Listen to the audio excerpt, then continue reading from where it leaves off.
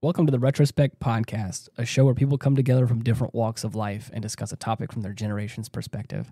My name is Ian, and as always, I'm joined by Stoney. Hello. And Jason.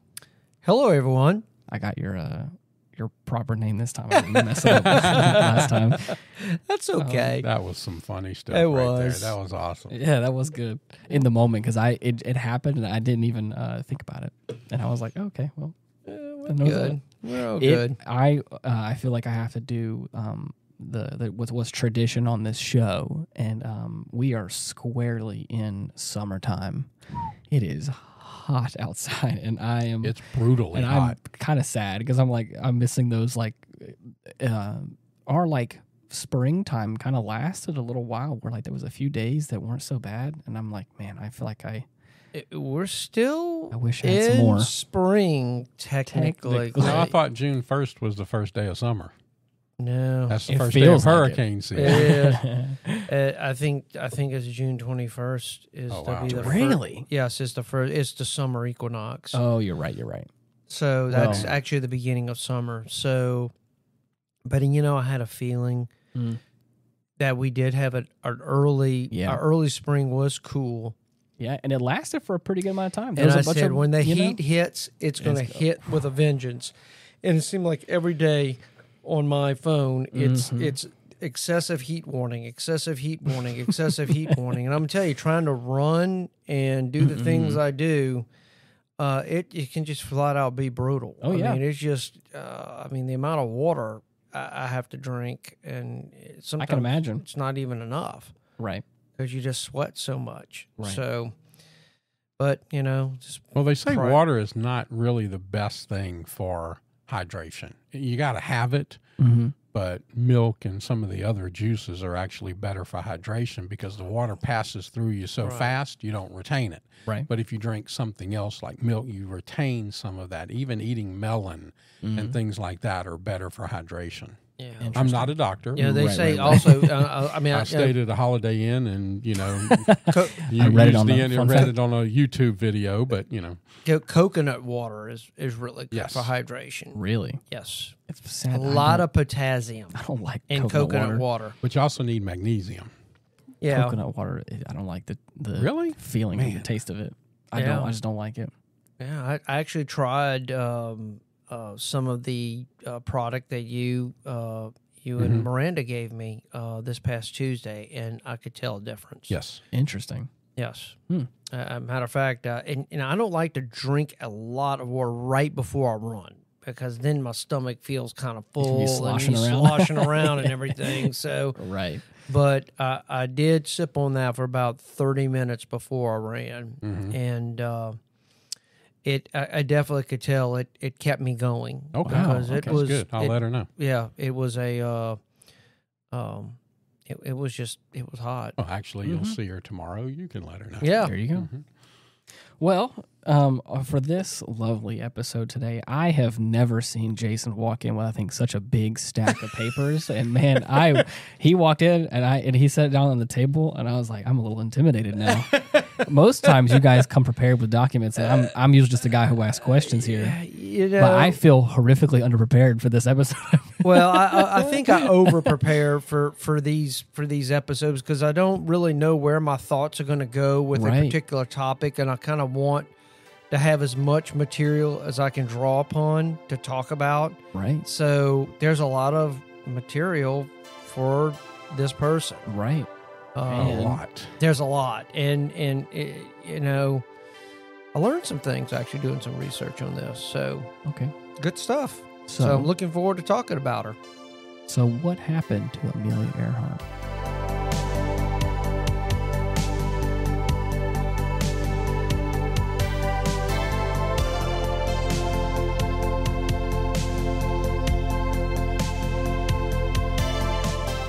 Well, I think let's kind of talk about her and her upbringing before, just kind of briefly give a backdrop of who she was, where she comes from. Especially the time period, too. Exactly. So, because I think that leads you to kind of appreciate who she was. And it's funny, I wrote this little statement down, that I thought really encapsulated her life. All right. And it's from a recent rock song. Uh-oh. All right. I've got something to say. It's better to burn out than to fade away. Oh, man. So, and that is, for everybody who doesn't know, that's from Def Leppard's Rock of Ages song. There you go. But I really thought that statement really captures what Amelia Earhart was. Mm-hmm. She was someone that really pushed a lot of boundaries. Right. Amelia Earhart was born on July 24th, 1897. And she was born in her grandparents' house in Atchison, Kansas. Odd fact for our listeners. July 24th is Miranda and I's wedding anniversary. Wow, there you go. Well, that's Amelia Earhart Day, believe That's it or right. not. Wow. Okay. So, All right. But she was born into privilege. Her parents, Samuel Edwin Stanton Earhart and Amelia Amy Otis Earhart, the grandfather, from what I understand, was a very prominent attorney in Atchison, Kansas. I see. So they had money. Right. Unfortunately, the father didn't really kind of do what Grandpa did. Right. And so there were problems. But she was taught at home by her mother and a governess until age 12. Wow. And then went to Hyde Park High School in Chicago. Her parent, in 1919, she prepared to enter Columbia University to enroll in medical studies, but quit a year later to be with her parents, which had reunited in California. So I think, from what I understand, her parents divorced, and then in 1924. But then eventually, I think somehow they ended up back together, and they were living in California. Wow. But yeah, so she was Fun fact, she was the 14th female to receive a pilot's license. Yeah. There you go. That's right. And she and was. it's attributed to possibly being put as a child, a young person in an airplane and feeling that. She got with somebody in her family and some friends, and they built a homemade roller coaster. And the first ride of that roller coaster did not end very well. She went flying. But she said the adrenaline rush from that caused her to want to push boundaries and push and push and push. Yeah, she was she was introduced to flying in Long Beach, California. Mm-hmm. Wow. Her and her father visited an airfield where Frank Hawks, who is a gentleman who gained fame later on in life as an air racer, gave her a ride that lasted 10 minutes and cost her father $10. That began her obsession with flying. Matter of fact, I quote, in her book, Last Flight, by the time I had gotten 200 or 300 feet off the ground, I knew I had to fly. Mm-hmm. Yeah. So she got the bug immediately. But she was a bit of a rebel. Oh, yeah. Also, she was very much someone who didn't kind of conform to the people thought the you should gender be at the time. roles Yes. of the time. Right. And she was very much involved in kind of pushing those boundaries a little bit. Matter of fact, she founded a line of clothing. Oh. In 1933. There you go. And she said it was for women who live actively. Oh, okay. So, but yeah, she's got a lot of records that she broke. Right. She was the first woman to fly the Atlantic solo, and the only person to fly it twice. Yep. The longest nonstop distance flown by a woman, and a record for crossing in the shortest time. On August 24th, 25th, 1932, she flew from Los Angeles, California to Newark, New Jersey in a record 19 hours, 5 minutes, flying a Lockheed Vega. Yeah. Also becoming the first woman to fly solo coast to coast. And she got involved with air racing, and she managed to place fifth in in an air race, and she in the 1935 Bendix Trophy race, and did very well. Right. She considered, she was in a plane that basically, I think the speed topped out like 195 miles an hour against people that were racing in planes that were close to 300 miles an hour. Mm-hmm. So, she was obviously a very skilled pilot. Right. And she also, in 1935, she became the first person to fly solo from Honolulu, Hawaii to Oakland, California. Wow. And she departed Wheeler Field on January 11th, 1935, and landed in Oakland, California to a cheering crowd of thousands. President Roosevelt sent his congratulations. You have scored again and shown even the doubting Thomases, and this is a quote from Franklin Roosevelt, shown even the doubting Thomases that aviation is a science which cannot be limited to men only. There you go. So, but there was a ticker tape parade for that. I mean, huge. Yeah. These were the rock stars. These were the celebrities of the time. No doubt. I mean, that's some tape. They threw for people, I often, it's sort of like a gilded age, so to speak. It said how people were recognized for really true greatness. Right. Versus what I think how people are celebrated nowadays. Mm-hmm. Real accomplishments. I mean, really pushing the boundaries of science or whatever the case may be. And they weren't sitting on somebody else's laurels. Exactly. They this woman, Amelia Earhart, actually helped design her plane that she was going to use to circumvent the equator, basically. Right. This was going to be as close to just going completely around the equator if you could. She made and helped design how this plane was going to be. Yep. She was that hands-on with it. Yep. That's amazing to I guess me. in our defense, like in that time too, like it felt like, there are these big steps, like going from, horse-drawn carriages to having like some sort of, Model T to then, of course, being able to fly like some, and then of course, like these huge steps. I feel like we talked about a little bit about the Industrial Revolution, how just like there's just this explosion of technology, and even throughout like all the 1900s, I feel like there's a lot of those things where like I feel like it's slowed down a little bit, and like there's these jumps, but I feel like it's hard to.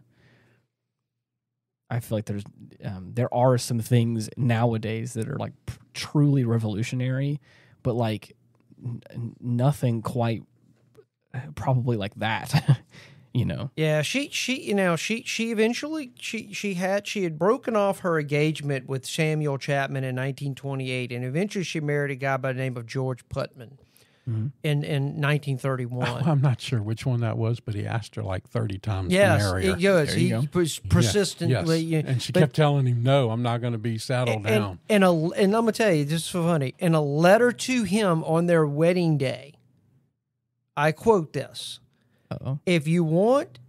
I want you to understand, I shall not hold you to any medieval code of faithfulness to me, nor shall I consider myself bound to you similarly. So when I tell you she was definitely someone that predated her time when it came to this, she says, look, I'm with you, but I'm really not with you. And my first passion will always be flying. It won't be you. Right.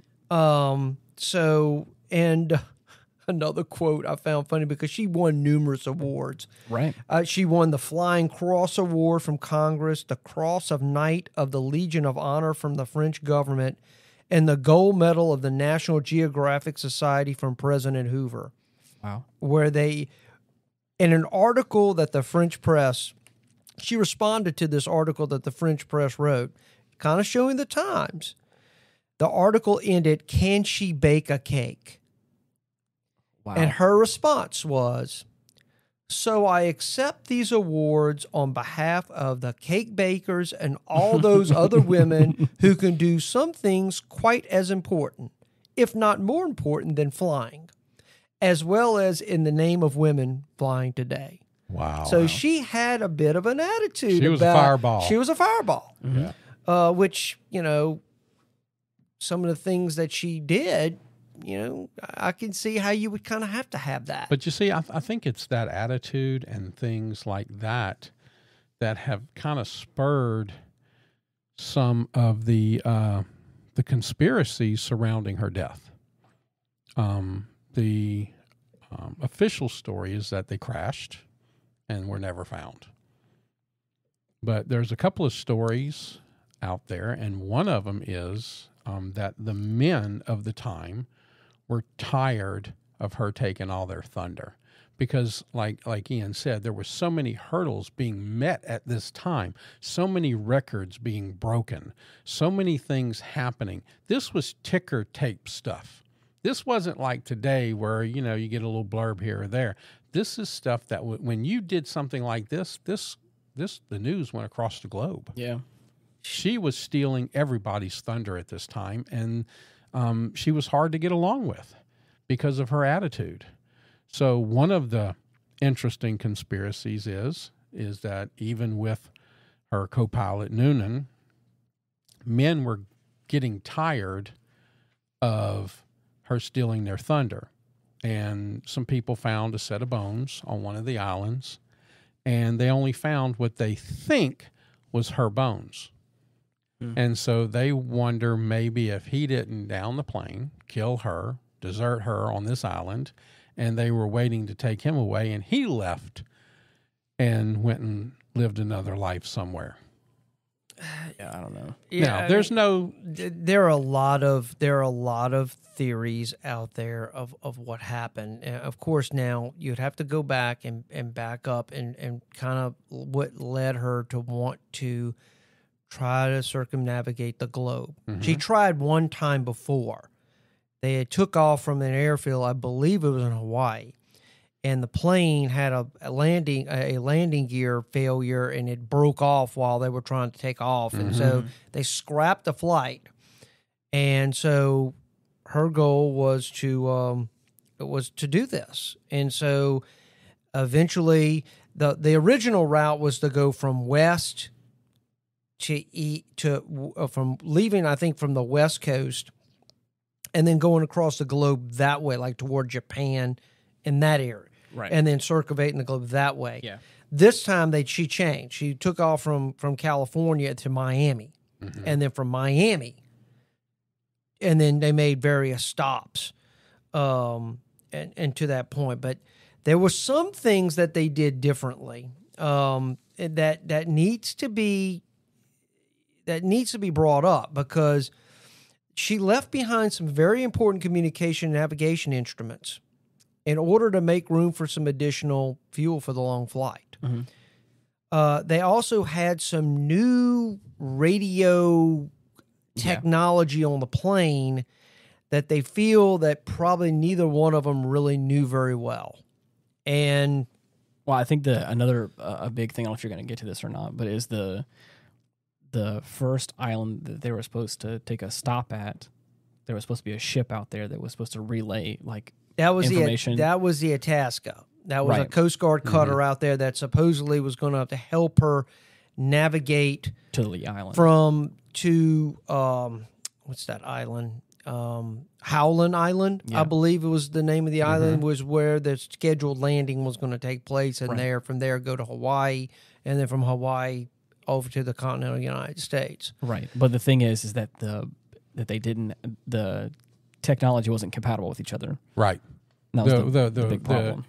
The technology on the plane couldn't go to the high frequency that the cutter was putting out there, and so that was part of what happened. But also coming up to this island, they felt they were so close because the actual radio signal was so loud and so clear, they felt like they should be able to see them. And when they disappeared, they don't know. And neither one of them knew Morse code either, which, that's something else to take in consideration. There's a couple things going on here.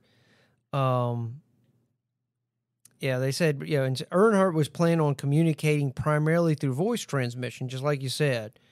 She believed that the discarded equipment would have amounted to dead weight with just her and Noonan aboard the plane. So, she made some tactical errors there, and it ended up, unfortunately, costing her. But they departed at Miami in June, and their flight path took them to Brazil, Dakar, Khartoum, Bangkok, and Darwin, Australia. On June 29th, they arrived at Lae, New Guinea, their last stop before crossing the Pacific Ocean. And their plan for the remainder of the flight was to fly from Lae to Howland Island, a sandy, uninhabited island midway between Australia and the Hawaiian Islands.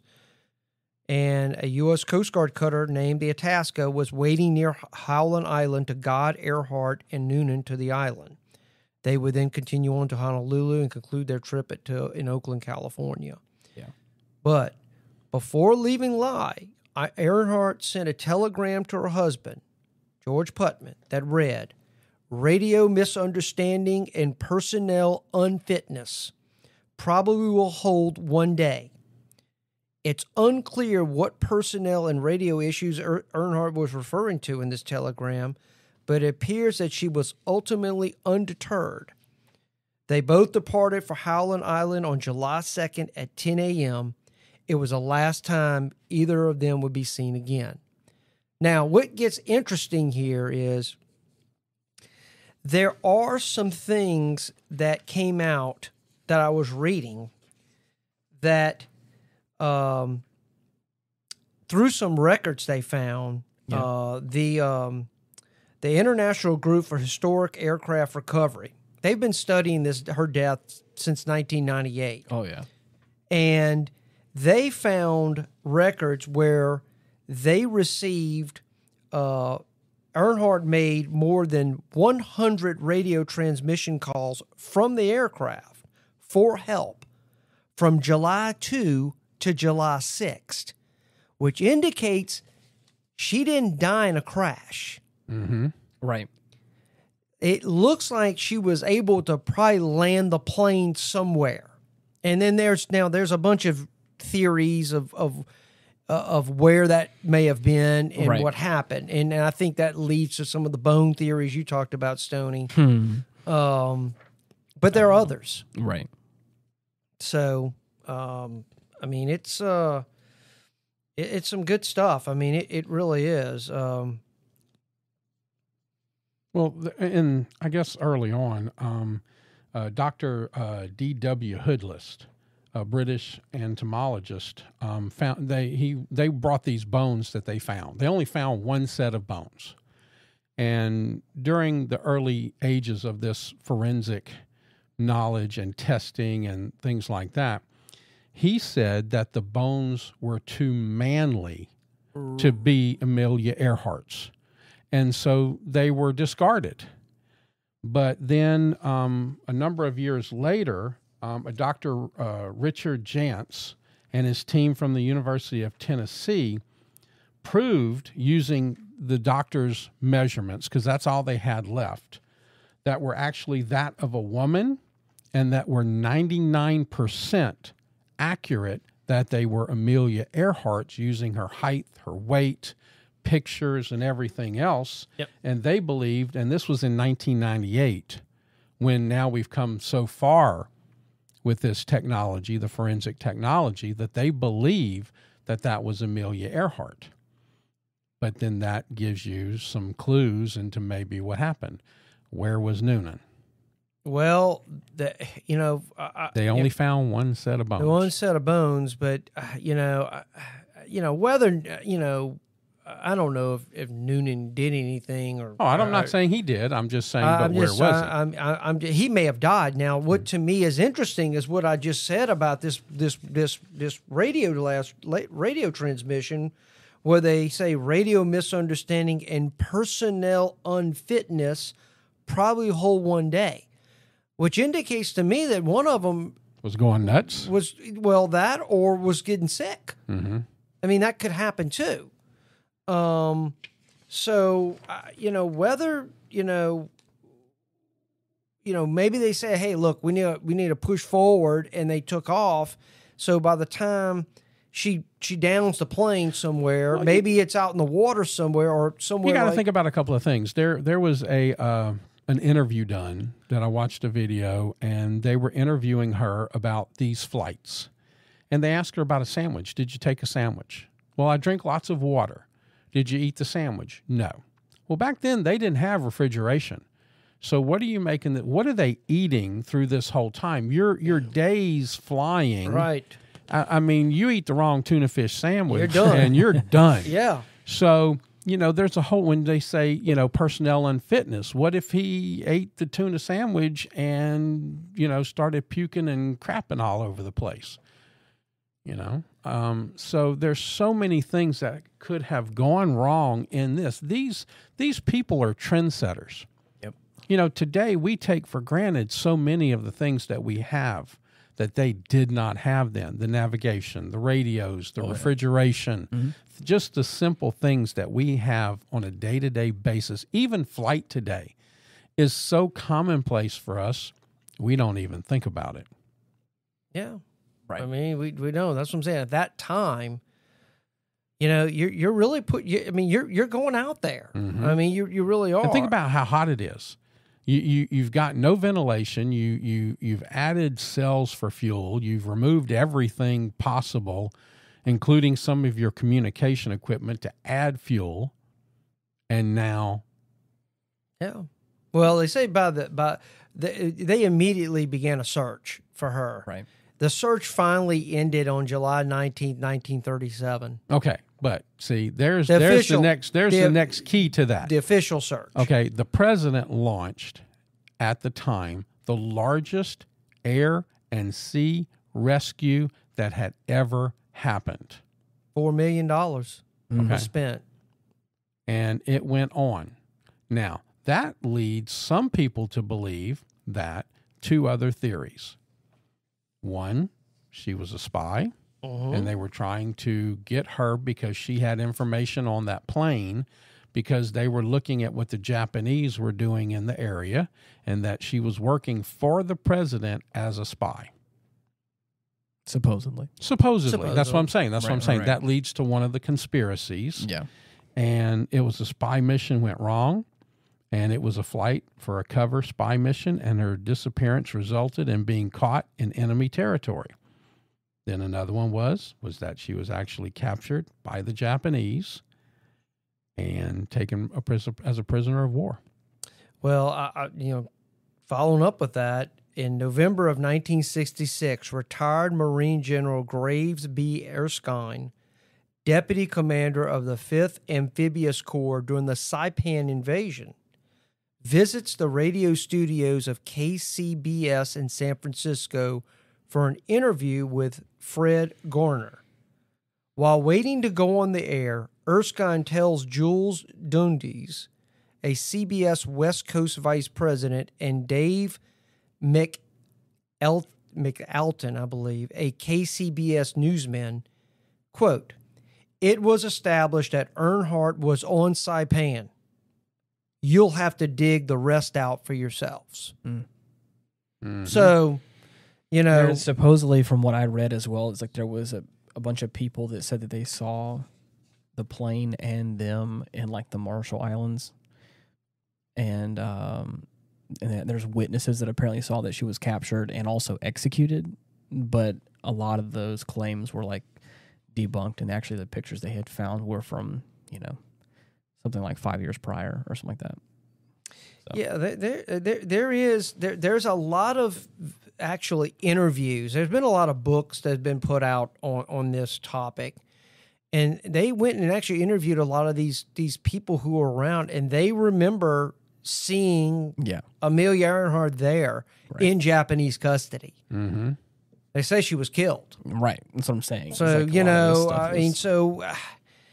how you take that, but supposedly directly after the crash took place and stuff, there was people that were able to triangulate the position of it to, I think it was Baker Island, just like south of whatever the main island she was trying to get to was.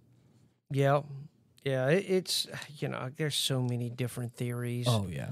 I mean, I counted 15 I thought it was interesting because I thought that she went by herself. I didn't know that she had like a companion, to, like a navigator.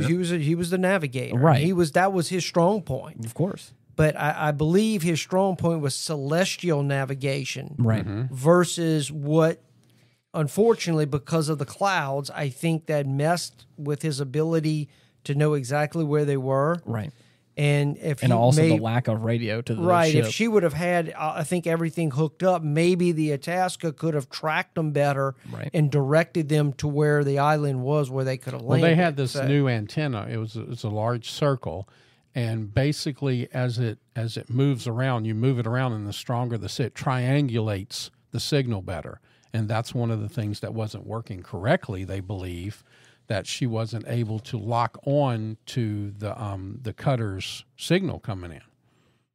Yeah. So I mean, there's a lot. I mean, I read another one where some during World War II, some Australian soldiers, I forget what island, but they said they saw a crash plane and they pulled the numbers and it matched the plane of the Electra that Amelia Earhart used. So, I so many of these things, I was like, I couldn't wrap my mind around all these different, because several of them actually sounded very plausible. Oh, yeah. But, you can't believe this one and this one. Right. Because it would contradict one another. So, I don't know. I mean, it's... maybe we'll never know. So I can't believe that she was a spy and still crash landed somewhere. Well, I think because I like that. I mean, but you could say that. But I mean, I think if you read the theory out in total, there's a few discrepancies. There would be some discrepancies there. Right. So these are just some of the ones all these kind of theories. The Electra crash landed in the Pacific, which is kind of the established story. Again, whenever I think about, whenever I was doing research for this, the first thing that came to my mind is I thought that she went out by herself and then ran out of fuel over the ocean, and that was it. So, like, doing more research, I didn't know that they she were getting low coming up to that Howard Island or Howland Island. Yeah. They were low on fuel. Right, that was one of the things. I think she was down to about 90 gallons. Right. But what I'm talking about is I thought that I didn't know that she was going to make like multiple stops. Like I didn't know she was going to go to Howland Island. I didn't know she was going to go to Hawaii. I thought that she was just going to go. No, and that was the problem, was that she just they didn't have it. They had to have jump points because of course planes. I know that now, but like again, when I was like just thinking about what I thought I learned in school or something, or my basic knowledge of what I thought it was, that was what I. But that's also something you have to think about. Why would the U.S. government send a Coast Guard cutter to drop fuel and supplies off to somebody doing that? Because he's a national icon. I get it, but think about that. Right. The U.S. government that's not during that time. You had to get funding and financing to do that. She got funding for the plane. She bought the plane. She designed the plane. Right. So, but now the U.S. government's going to send out a U.S. Coast Guard cutter, which is a Coast Guard cutter, to go partly into the ocean, right, and bring them fuel and supplies and. I mean, I get what you're getting at, but this is also the same. I think underneath probably the same president that was like also commenting about how good she was as a pilot. So for me, it doesn't feel outside the realm of possibility if she had a team of people that were like reaching out to the government saying like, "Hey, we're going to do this like crazy lofty adventure. You mind helping us out a little bit? It could make us both look good." No doubt. At least in my mind, that's where I go. Like, I mean, but you're right though. That does kind of seem a little fishy if she was not the person of interest that she is. If she was even just a little bit less famous than that, then it's like, well, why are you wasting so much resources on her for just a very critically acclaimed film pilot? I said there's plenty of theories out there. Some that are plausible, some are far fetched. Yeah. Do you think that her body got eaten by crabs? Yeah, I saw that one. That was one of those theories. I was like, wow. Yeah. I think they were looking at those coconut crabs. They seemed to kind of But yeah, that running theory goes that they crash landed on that island that I was talking about, Baker's Island, I think, just south of what is it called? Monland?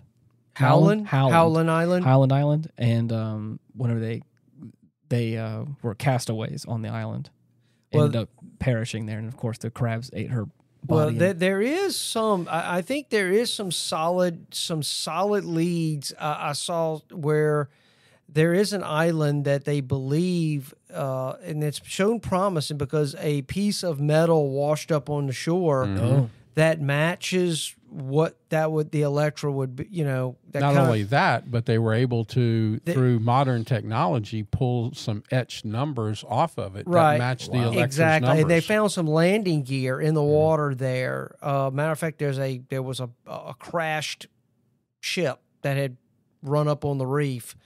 Wow. But they think the plane landed in the air and landed somewhat in the water to a degree. And then over time, the tide just basically took the plane out.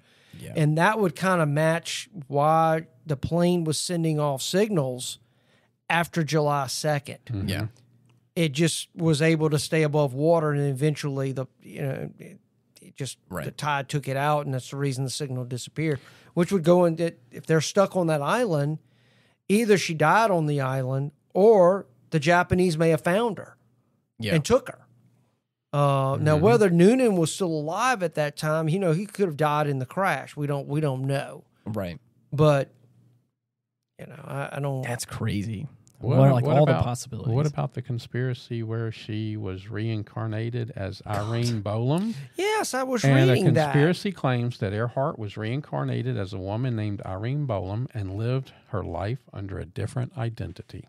Yeah, So maybe she got tired of the limelight, faked her own death, and came back to America and just lived her life out. And there's some compelling photographs of both women that look pretty close. Well, they said that was actually put forth by an author by the name of Joe Kloss. Mm-hmm. She says she was first captured by the Japanese, held prisoner, eventually then rescued under a different identity. Kloss promoted the theory that Earhart, tired of the spotlight, chose to take on a completely new identity as a housewife, Irene Bolam, which to me, I don't think I believe that. It does. It's built upon because they look alike. But believe it or not, the real Irene Bolam actually filed suit. Mm-hmm. Wow, she was a banker, and because she was getting tired of all the speculation, and probably her life got turned upside down. Like, are you really Amelia Earhart? You can imagine how your life would get turned upside down trying to fend off accusations that the best defense is a good offense. Right. So maybe she just said, you know what, I'm going to take this because she's so headstrong. Let me just take this on, and I'm going to sue somebody. I'm going to prove to you I'm not Amelia Earhart. Yeah, and also we're dealing with such a time in history where I know that you can do it nowadays. I know you can disappear nowadays. I just know that I feel like it's a lot harder than it was back then. It was a lot easier back then than it is now. Because everything was done by mail. You could get a driver's license by mail. You could get a Social Security card by mail. Right. You could get anything and not have to actually show up. I'm just talking about the fact you can also just so you can disconnect and survive in society like that. Nowadays, I feel like, Well, she that book, that Arthur, that book was published by McGraw-Hill, and Bolam sued the publisher. Mm-hmm. Wow.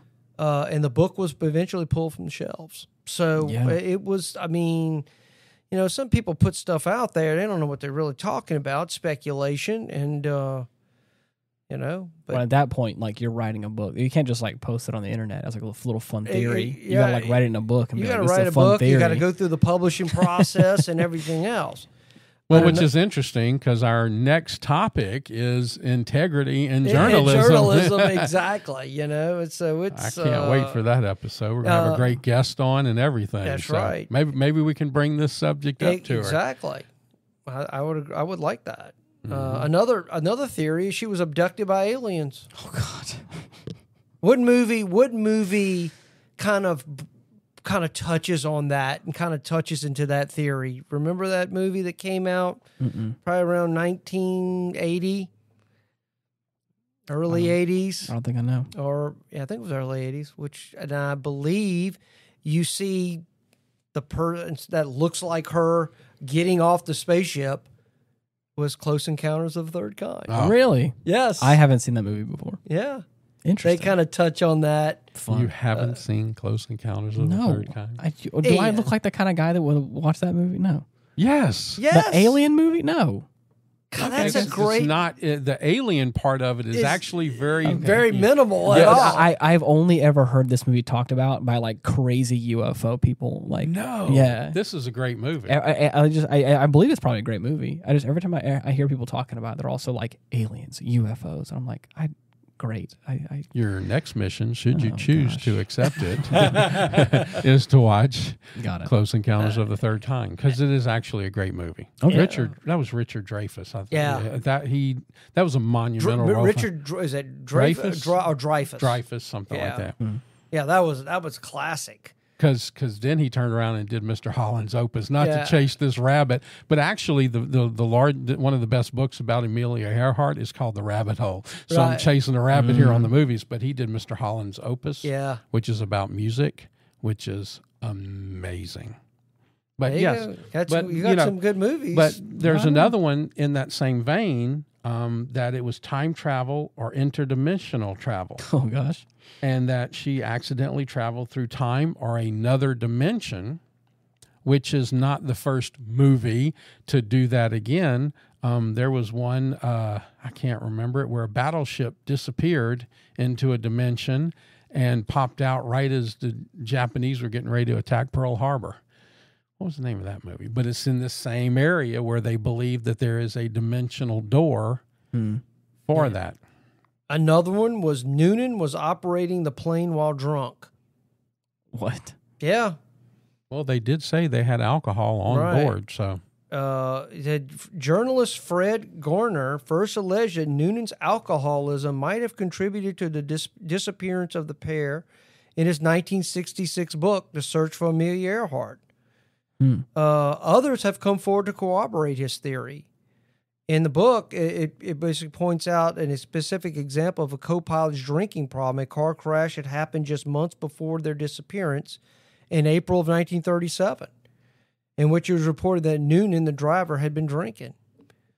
Whether that has anything to do with, is he, not being able to focus on what he needed to do and his mind wasn't clear, I don't know. I mean, maybe. But again, we start getting in like those kind of speculations where I'm like, but would Amelia Earhart like allow that? Well, absolutely. I think when you're flying that long, yes, absolutely. You're just going. I'm talking about a cat nap. I mean, maybe. But what I'm talking about is like would. I mean, like, yes, you got a lot riding on the line, but like, if my navigator is drunk, I'd be like, no, we're calling it off. Sober up, and then we'll go in the morning. Like, I'm not going to risk that. Yeah, I don't know. Maybe I'm wrong, but I'm still, to me, the radio transmission of them saying personnel unfitness. I think one of them was sick, maybe, and or something had happened, and at that point, you're getting desperate.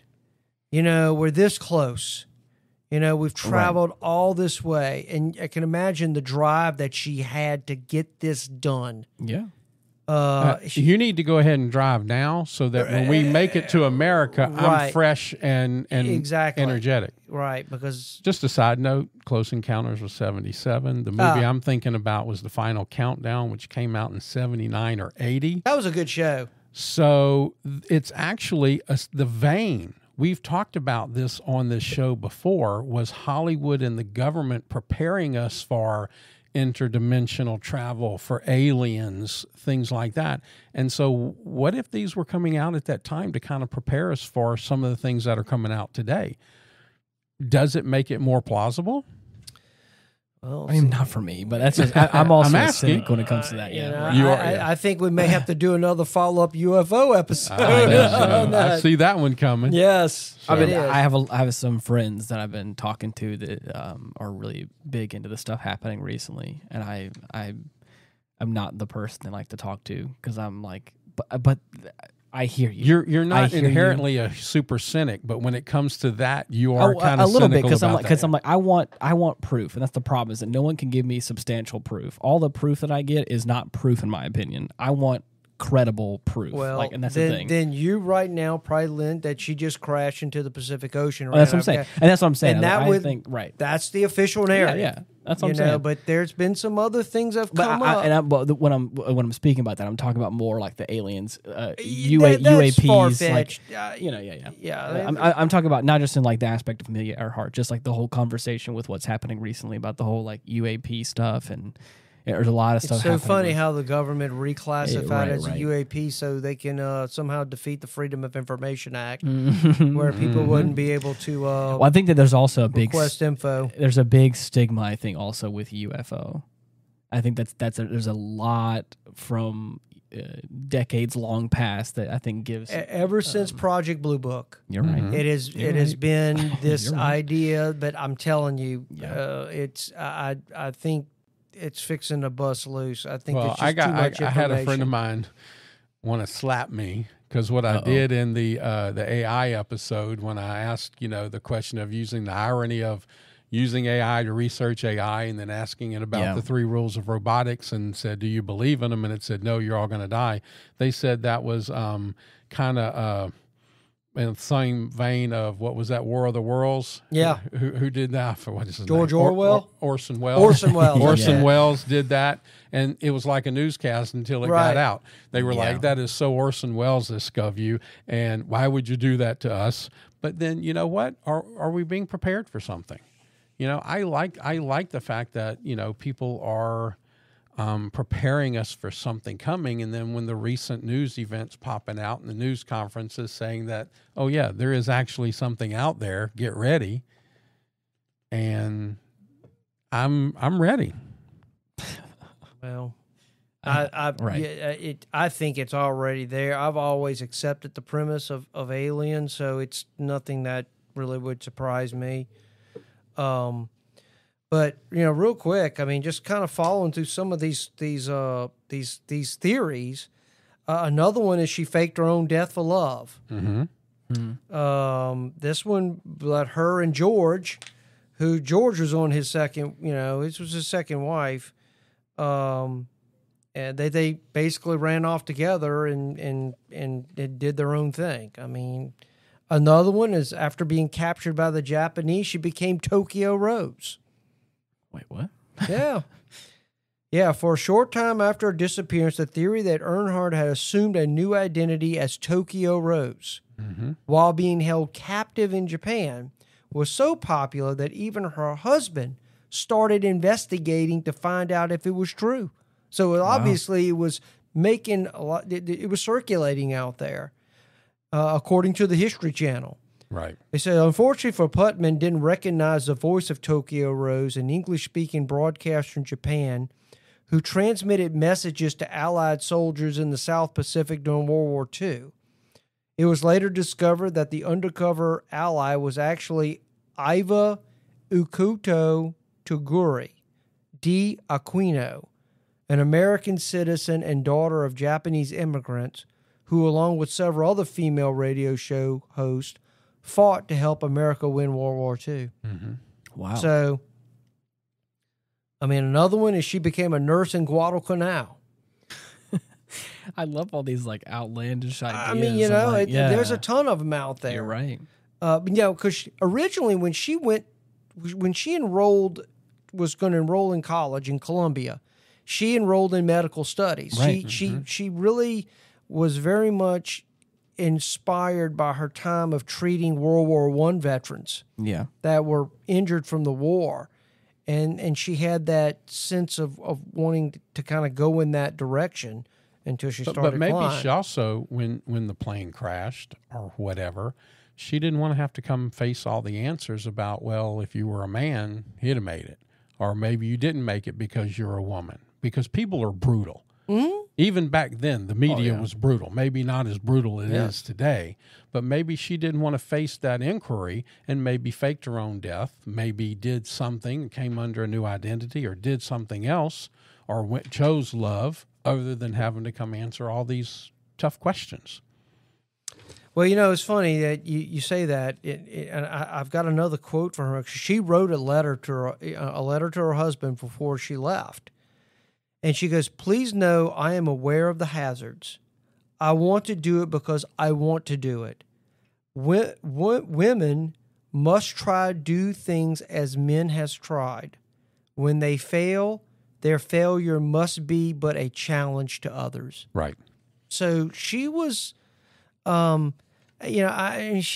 she was going to go do something, and there was nothing that was going to stop her from doing it. So even though maybe the situation under someone that maybe didn't have that much of a drive, right? Maybe they would have said, "You know what? Now we're stopping. Things ain't working out. Right. Too many bad things are happening right now. We're having problems." But people like her that they're just not deterred by that. Yeah. I'm going to go out there, and if I die, I die. Mm-hmm. Well, that's the ending age of the true explorers too. Right. I mean, she was an explorer. Look at all the people who were circumventing the globe on ships, and this was just a new ship. This was just a new way to go explore something. And she was of a dying age. Right. And she was a female doing it also. She just didn't know how to say no or stop. Maybe. Or it could just be a freak accident or something happened unexpected. Just there you go. Another theory is they crashed on New Britain Island. New Britain Island is an island on the eastern edge of Papua New Guinea that was directly in the final stretch of Earhart's flight path. Now, there are some that say when she was getting low on fuel that they turned around. Yeah. Instead of keeping on going, and it ended up crashing on this island. But then how do you get so close to Howard Island and the Coast Guard cutter hearing you so close? I know. That they're looking for them because they're so close we can hear them, we should be able to see them. So that, that puts a little distance between that last radio transmission. They say the major stakes in 1943, an Australian Army corporal claimed that an aircraft engine with a Pratt & Whitney serial number was found on the island. Earhart's plane contained an engine made by that company. Mm-hmm. Researchers have since concluded that it would have been impossible for Earhart and Noonan to make the 2,000-mile journey from Howland Island, where the pair sent out radio transmissions detailing their lack of fuel, to New Britain Island. So, and the crazy thing is, too, there's also stories of people like in the Navy and the Air Force of their instruments go down and you have to fly by vision alone, and it does not take long to get really turned around in the clouds. Right. And I've heard that time and time again from numerous professionals. They're like, if you were going to go into any kind of inclement weather, any kind of clouds, you better be looking at your instruments, because that's going to tell you where you're at and not what you're seeing. Because, again, you can get so crossed up because you don't know if you're upside down, if you're backwards. Like, there's all those things because of the way, like, momentum is working and how all the stuff. So, like, that's another factor as well, is, like, what happens if, like you were saying, there's some sort of cloud cover, you can't see the stars, you can't see the sky or whatever, and you're just... at that time, you didn't have any like instruments, or if you did, they were probably very minimal. And you're just trying your best, and you're just getting crossed up. And of course, because I think there's even a story about that. About, I want to say it was a couple of Navy pilots were doing training, and they were supposed to go, I think, from somewhere in like the Bahamas or something like that to Florida, but they didn't take the correct path or whatever. They got caught up in weather and they were facing the opposite direction. They just started flying out into the ocean. Well, I have 2 words for you. Bermuda Triangle. No. And I would love to do a show on the Bermuda Triangle. No. Yes. Talking about that, some say that's kind of what happened with the torpedo squadron that disappeared. Yes. Well, there's been so many planes and ships that have disappeared in that little area right there that it's ridiculous. Well, they've kind of been talking about that area of the ocean for a long time. I mean, I believe like in Christopher Columbus's era, I believe it was the Sargasso Sea. I mean, you can't. I look at those things. You just can't just automatically dismiss it. There's something going on there. Why that particular stretch of ocean seems to be a hotbed of. I did some research on it recently, and from what I've been told by a lot of people, it's not a whole lot of it's not substantiated. But that's just my research on it, so I could be wrong. But yeah, I've heard from people who used to live in Bermuda, and they're like, "Yeah, we don't really talk about it because it's like not really a big deal, and nothing really happens out there. It's all just kind of." Well, no, there's a lot of people, a lot of ships and planes drive, fly and sail through that area of ocean. But there is a lot that some things have happened to. You're right, and there's been some stories that are very fantastical and what people experience there. So I don't know if there's any truth to it or not, but right. It just kind of makes our world a little bit more mysterious. But what is it, the Nagasaki runways, where the mountaintops have been flattened, cut off and flattened, and there's such a strong magnetic field underneath these mountains that you can't, when you bring your measurement instruments to measure it, it wipes them out because it's so strong. What if that and something in the Bermuda Triangle, there's tales of maybe Atlantis being down there and things like that. What if there's something down there that's causing something to happen? I can't remember exactly the mountain names, but the mountains have been artificially flattened with runways, and they're before our times, and they've just been found there. But that magnetic field is so strong that they can't even measure it. Well, I mean, I think there are places on Earth that, there's things going on that we don't understand. I really do. I think there's probably just the physics or just, something's all mixed up. And it does weird things. And we don't really know how to explain that. Right. So, personally, I think the world is a little more boring than people give it credit for. And I think that whenever things happen and there is no definitive evidence on what actually happens or lack thereof, I think it's just a hotbed for people to really come up with crazy conspiracy theories. So, if I was to just disappear tomorrow out of nowhere, even if you had some, evidence, you can come up with one of 100 different conspiracy theories based on it.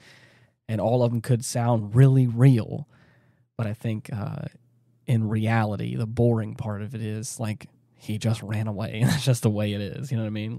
What happened to Amelia Earhart? Most likely the plane just crashed in some way or some sort of malfunction or just mishap on all the people involved, and then an accident happened and cost a bunch of lives, and that was all it was. Well, but she wasn't a boring lady. So you're right. Who wants her to go out in a boring way? And that's what I'm saying. It's that's not fun to say that, but that's kind of, I think, sometimes how the world works. It's a lot of times we can watch a movie and suspend our disbelief. We can watch a movie with superheroes and dragons, and we're like, yeah, I can suspend my disbelief in this movie.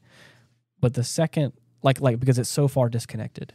But the second that a movie writes something in it that is a coincidence that or is how something would normally happen in the world or in nature or whatever it may be, all of a sudden it's a little too close to reality, and we're like, well, that can't be true.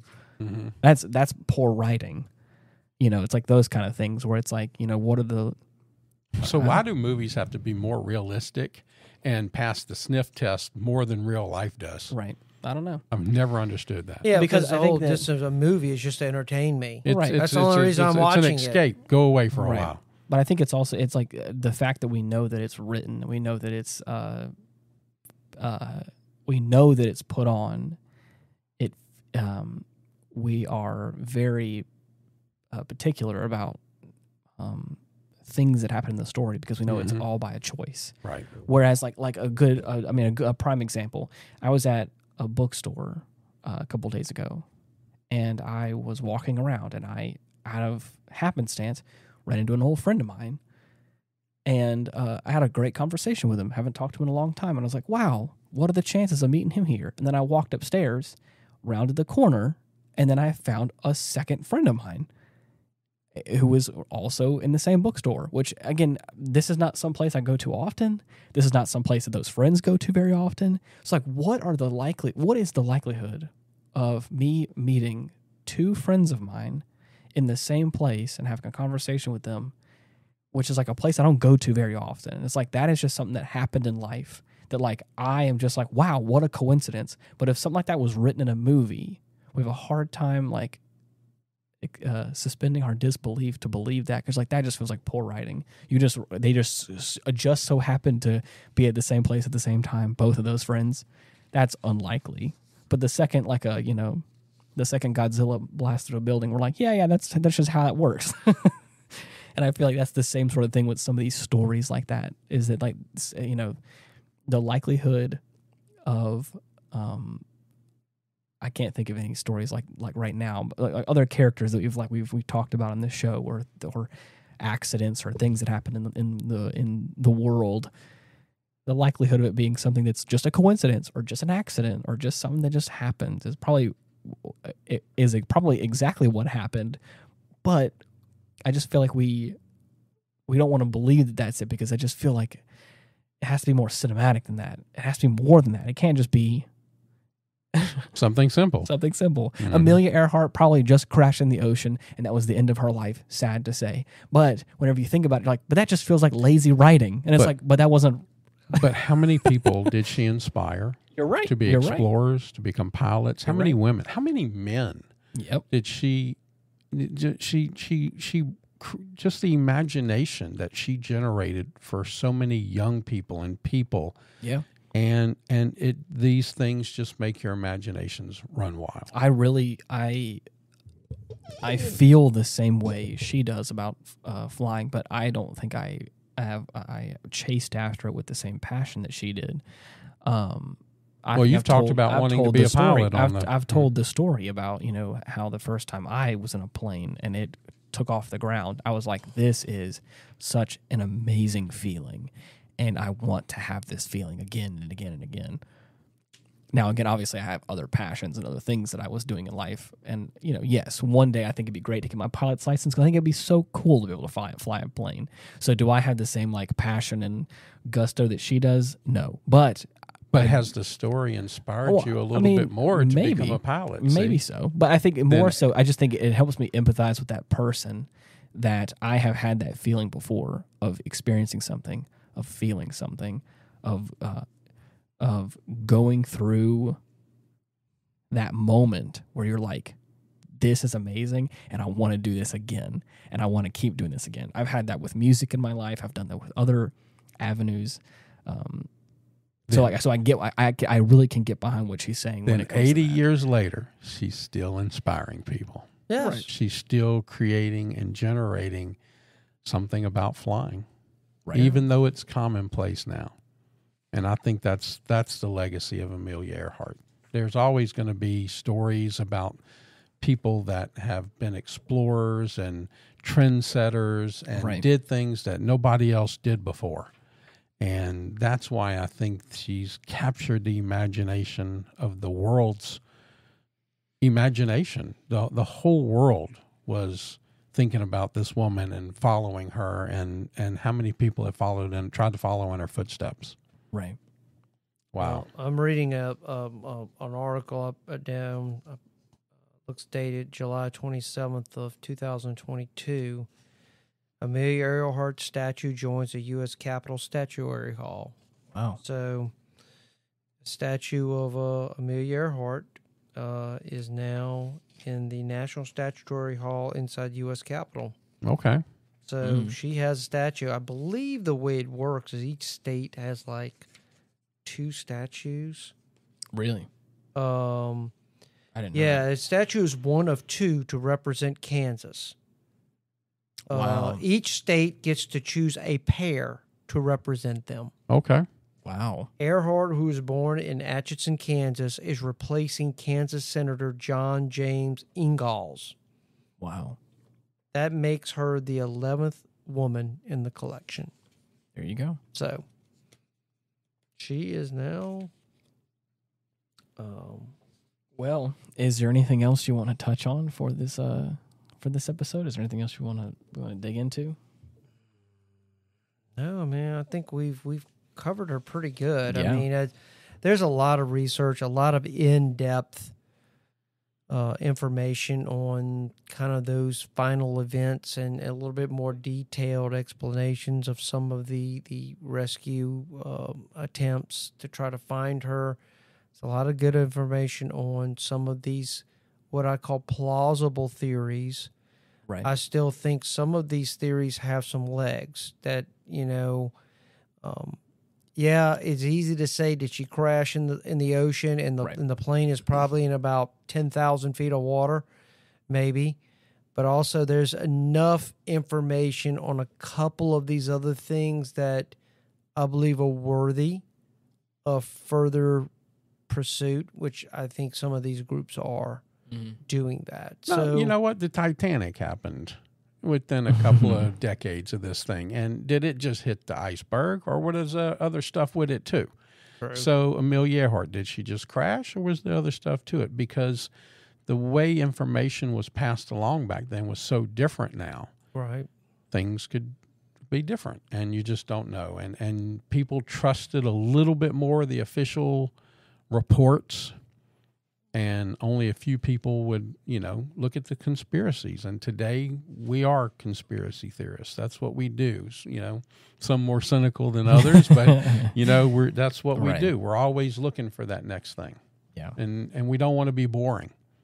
Nobody wants to be boring anymore. No. Yeah. I drive poor Miranda crazy. I told her when after the diabetic coma that almost took me, and all my friends didn't ask about my stuff. They just wanted to know where my recipe book was. I see. I came up with 2 things for my funeral, and poor Miranda, I drive her crazy whenever I talk about this. 2 things are going to happen. One, I want everybody to tell a story. Yeah. You can make it up. You can lie. You can tell the truth. Whatever you want to do, just don't be mean-spirited. Got it. And I just, build that rep up. However you want to tell it, tell it. And then when it's all said and done, everybody gets a taser. The last person standing gets all my shit. Wow, there you go. So, nobody wants to be boring. I don't have those sort of elaborate instructions from when when the good Lord chooses to take me into the afterlife. But I guess now that I'm married, I may have to change up my wheel a little bit, right? Yeah. I don't have anything like that. So, but no, this has been a good topic. I've enjoyed doing some research. I have a lot of things, of course, I've heard of Amelia Earhart. I never really dug into it till I had to do this for this episode. Same. And there's a lot of information out there on her. Very fascinating woman.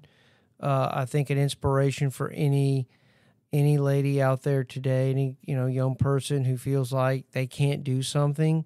Yep. She proved you can. She proved that you can in a time where that was not right. That was not, and there was probably a lot of other women looking at her at a time, going, this woman's crazy or something. I mean, it's sort of like what I said in the article in the French press, where they ended the article and can she bake a cake? Right. She always had a nice little quick return on that. So she was a very smart woman. She was very witty. And she just didn't like to be shackled.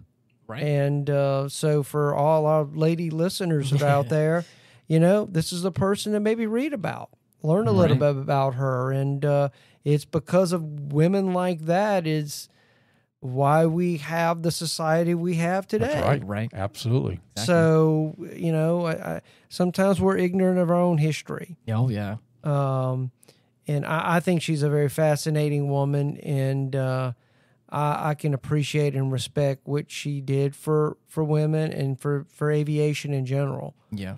I mean, she pushed boundaries, and she decided to not fade away, but to burn out. Right. And which I think is very fitting.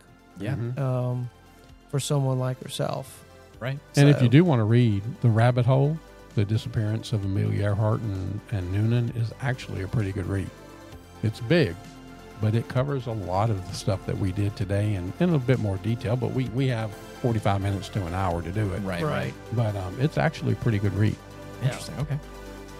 Well, for anybody out there who is looking to reach out to us or to find any of our stuff, we have these cool dot cards now that's got all of our stuff on it. You can go to dot.cards /retrospect pod, and that is how you can find all of our links and all the different platforms that we're on. You can share that with all your friends and all that stuff. But anyways, until next week, thank you so much for listening. Bye-bye. Goodbye, everyone. God bless. You're the best. Peace.